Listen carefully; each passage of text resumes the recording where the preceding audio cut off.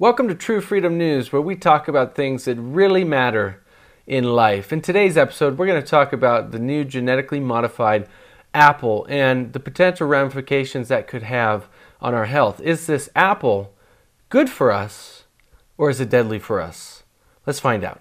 There is news tonight about the quest for the perfect apple, one that doesn't brown when you slice it. Sounds too good to be true? Well, it's not, and it's coming to a grocery store near you. So the first question we have to ask ourselves is, does nature, so incredible as it is, have an intention for fruits and vegetables, these things that we eat and put into our bodies that serve us and nurture us? Does it have a purpose for these fruits and vegetables to turn brown, to decompose, to then go back to the soil and provide nutrients for new life to grow? Now, if we're genetically modifying apples so that they don't turn brown, or it takes them much longer to turn brown, then what are we really doing? That's the question we have to ask ourselves as we really look further into this conversation. Here's ABC's Gloria Riviera. Watch this, a time-lapse video of two seemingly identical apples. With time, the apple on the left browning as normal after cut, bruised, or bitten. The apple on the right still perfect. The difference, science. The apples are a brainchild of a small Canadian company, Okanagan Specialty Fruits. They say their Arctic apples, a version of the Granny Smith and Golden Delicious, have a suppressed enzyme that delays browning. It will still rot eventually, but stay cosmetically superior for longer. So that's an important point for us to also take a look at, is what is the intention behind genetically modifying this apple? Are these companies, these scientists, genetically modifying it so that it is healthier for us, it is more pure for us, it provides us more nutrients, it gives more life to our body? Or are they genetically modifying it so that it lasts longer, so they can sell more, so that it stays on shelves longer, so they have less waste and they make more profits? You see, if we can look at the intention behind any action that's happening, we can usually determine the result before the result happens. This week, the U.S. Department of Agriculture approved the Arctic apples, a genetically modified non-browning apple, deciding that they are not likely to have a significant impact on the human environment. So this part to me is a little bit concerning because the USDA, which this is an organization that does not determine the health impacts or the health ramifications of the food, what they're interested in, does that particular substance, that particular source of food harm or pose any negative results for the environment around it? And what's troubling to me is that their response says it's not likely to have a significant impact. Well, not likely doesn't really give us very much evidence, does it? Let me show you the approval letter that the USDA has announced. And this is a stakeholder announcement. It says right here, the Animal and Plant Health Inspection Service is announcing its decision to deregulate 2 apple varieties genetically engineered to resist browning. It's taking this action based on a final plant pest risk assessment, PPRA, or PPRA for short, that finds the GE apples, genetically engineered apples, are unlikely to pose a plant pet risk to agriculture and other plants in the United States. So again, they're really determining here, does this have an impact on the pests or on the nearby plants? And they're saying it's unlikely. Well, there's not much evidence here that says either or from the USDA, but they went ahead and approved it. We asked customers, how do you like them apples? If I knew up front, I probably wouldn't have a problem with it. In fact, I'm a bit intrigued to try it. I don't mind that they turn brown. I mean, you can do the same thing with lemon juice to keep them from browning. I think she has a good point there, that if we don't want our apples to turn brown, we could take something from nature like lemon juice, which is a natural preservative, so is salt, and we could put a little bit of lemon juice on it and it'll last quite a bit longer because, again, nature has provided us with preservatives. Now, what we've done here is we've gone into the laboratories and said, well, let's be smarter than nature, right? Let's try and make these last longer. But where lemon juice helps to preserve it naturally without affecting the DNA in a sense that they're manipulating the genes, what the scientists in the laboratories are doing here with these apples is they're actually going in and manipulating the enzymes and the genes of the apple. And so the question, again, we have to ask ourselves is, what kind of long-term effect is that going to have on the human body? Critics are concerned about misleading customers who may accidentally bite into an apple that is much older than it appears. Already, 80% of the corn and soybeans Americans consume are genetically altered. We have to ask ourselves about soybeans and corn. Now, why were those genetically altered? Originally, we were told that genetic modification was so that we could provide more food for the people that were starving. Well, since they've been genetically modifying corn and soy, there has been little impact on the starving population. Now, what they use the GMO corn and GMO soy for is mostly as additives and sweeteners and fillers in most of the preservative-filled, highly processed, highly sugarized foods that you'll find on most of your grocery stores. But as for these Arctic apples, the earliest you would see them in your grocery store would be 2017.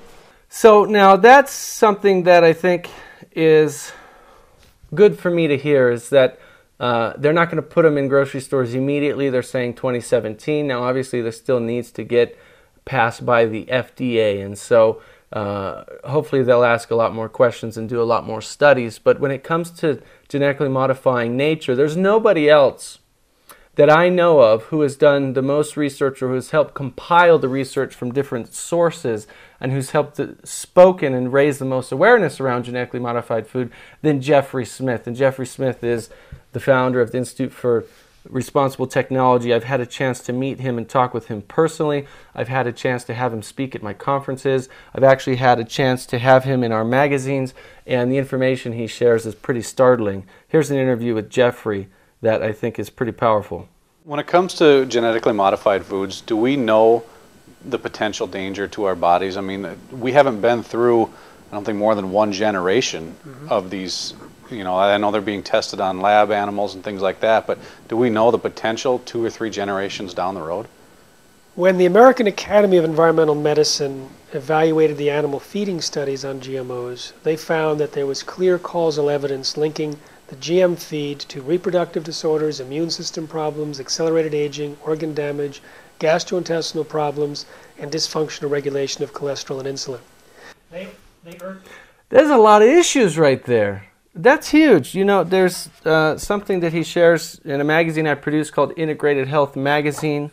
This is a magazine we publish. You can download it on iTunes.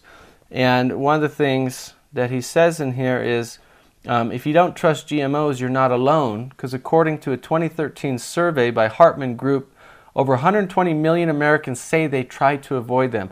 Over 120 million Americans are aware of GMOs and tried to avoid them. And that number's more than doubled since 2007. Now, many of the issues he just spoke about that are being attributed to genetically modified organisms like corn and soy and these types of things, I mean, that is pretty staggering. Let's repeat some of the things here. Infertility, immune problems, accelerated aging, faulty insulin regulations, changes in major organs in the gastrointestinal system.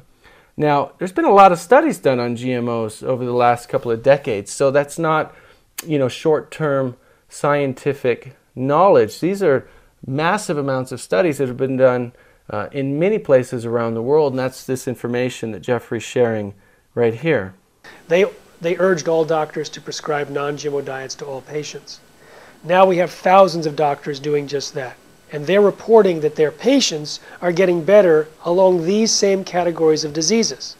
So when I speak, as I did today and several times this past week, I ask them how many of you are endeavoring to move GMOs from your diet, and many hands go up. And I say, okay, how many of you are noticing improvements in your health as a result? And nearly every hand goes up again. And they'd report immune system problems like asthma, allergies, and autoimmune disease get better or go away. Digestive problems, the same thing. Reproductive problems, headaches, lethargy, mental problems. It's across the board. And it sounds like one of those bad pharmaceutical commercials that says, you know, this will give you freedom in your life. Take this drug now. And then at the end, the last, you know, half of the commercial is somebody telling you all the wonderful side effects that you're going to have, like irritable bowel syndrome and bleeding from the anus, and maybe your eyeballs are going to pop out, and you might even grow a second head, right? That's what it sounds like here, like he's telling us the disclaimers from a drug from a pharmaceutical company, yet this is coming from our food, from corn and soy, and now they're trying to genetically modify apples, and there's a lot of other GMO foods out there as well that actually most people don't realize, but about 70% of the food on the shelves in your grocery store has some kind of genetically modified ingredient inside of it. Every single time I speak, the same categories come up. Now, when individuals get rid of GMOs, they have to buy organic or they have to switch out to non-processed foods because it's not labeled. But the animals, when the livestock is are taken off of GM soy or corn and given non-GM soy or corn instead, there's no cofactors. It's just that one change. And they're getting better along the same lines. So as humans report an elimination of irritable bowel, the pigs no longer have diarrhea. The humans get rid of the ulcers, so do the pigs. The human's immune system strengthens, the use of antibiotic medicines goes down in the animals. It's a dramatic, and sometimes within 2 or 3 days, a dramatic result with these animals that switch out GMOs from their diet. And I hear this from both the farmers and the veterinarians and even pet owners. So I think that's something really important for us to consider, is that in a lot of cases where these animals, they're removing the GMO corn and GMO soy from the diet, that the animals' issues, diseases that they've been having start going away, and they notice this even within a couple of days. They notice massive benefits. And so humans across the board are also reporting these same issues starting to improve and eventually go away when they eliminate GMO food from their diet. So the question we have to ask ourselves is this, do we know enough about genetically modified organisms to call them safe? Do we have enough evidence, scientific evidence, to say, these genetically modified foods are actually better for us? Because if they're not better for us, then why are we taking them? Well, certainly they're cheaper, right? Because they can mass produce them, they can last longer, they resist pests better, that sort of thing. So they make them cheaper and easier to access in the grocery store. But what I've come to realize is that long term, if you're going to have to be paying health bills, if you're going to have to be paying sick days off of work, if you're going to have to be paying for your children to get more checkups than your health insurance can cover and have to pay for more medications, and in the long run you're sick and diseased and not feeling well, is that worth saving a few dollars here and there at the grocery store? Or is there a better option we have to start choosing things like organic foods, non-GMO foods, growing our own food where all we have to do is pay for the seed in the soil, and in many cases the water's free. We can grow our own food inside our homes next to a window. We can grow it in our backyard. We can grow it in our gardens.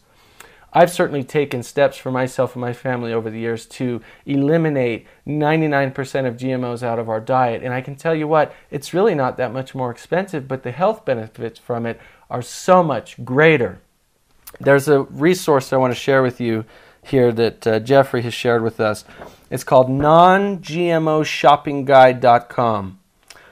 non-GMOshoppingguide.com. This is a website you can find products, healthy products that do not have GMOs inside of them. I highly recommend taking it out. My advice in this is, there's not enough evidence, there's not enough research, there's not enough benefit for putting GMOs into our diet. So why would we approve this apple? I would vote no against this apple. I think it should go up for a public vote. I don't think that the private sector should determine what kind of genetically modifying scientific studies are healthiest for our bodies. I think the local and regional and national and international public needs to get involved and vote and say, yes, we want this because it's better for us, or no, we don't want it. There's not enough evidence here that's going to support us. Thank you for watching True Freedom News. Leave me your thoughts and comments below. Let me know how you're going to get involved and what you think about the non-GMO apple. Share this video, share this episode, and subscribe here.